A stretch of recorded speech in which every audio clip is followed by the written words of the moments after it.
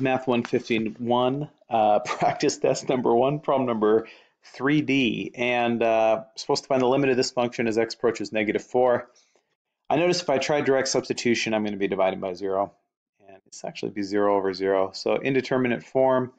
So let me manipulate this, and I'm hoping to be able to cancel out that x plus 4. That's the problem. So what I'm going to do is I'm going to rationalize that numerator. I'm going to multiply by the conjugate of this. That square root kind of pushes me to give that a try. It's a good hint that it's that type of problem. So x approaches -4. And this is square root of x squared plus 9 minus 5 over x plus 4. And I'm going to multiply by the conjugate of this, which is just exactly what the first term says, x squared plus 9. Then opposite operator, so plus 5. And when I say I'm multiplying by the conjugate, I'm really multiplying by 1 just with the conjugate as that form. So let me do this multiplication. Limit as x approaches -4. Oh, hey. That was me laying my hand across this thing.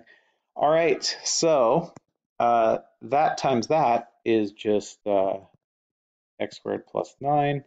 The middle term's going to drop out.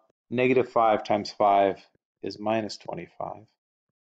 And then the denominator, I'm not even going to worry about it. I'm just going to leave it as x plus 4 times x squared plus 9 plus 5.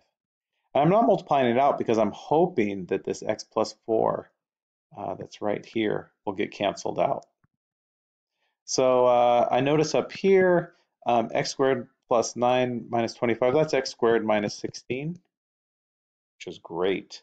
All right, so I'm going to do a little bit of erasing here so I don't have to rewrite everything. So this combines to x squared minus 16. So that factors to difference of squares, x plus 4 times x minus 4, which is dream come true, woohoo, because that divides out.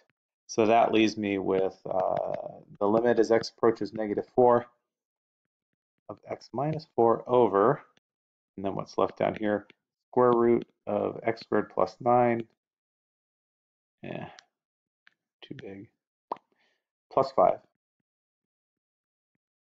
And now I can plug -4 into here, and I'm just fine. So I can do some direct substitution. So -4 minus 4 divided by square root of -4 squared plus 9, square root of that whole thing, plus 5. -4 minus 4 is -8. -4 squared is 16. 16 plus 9 is 25. Square root of 25 is 5. So I have 5 plus 5 in the denominator, which is 10.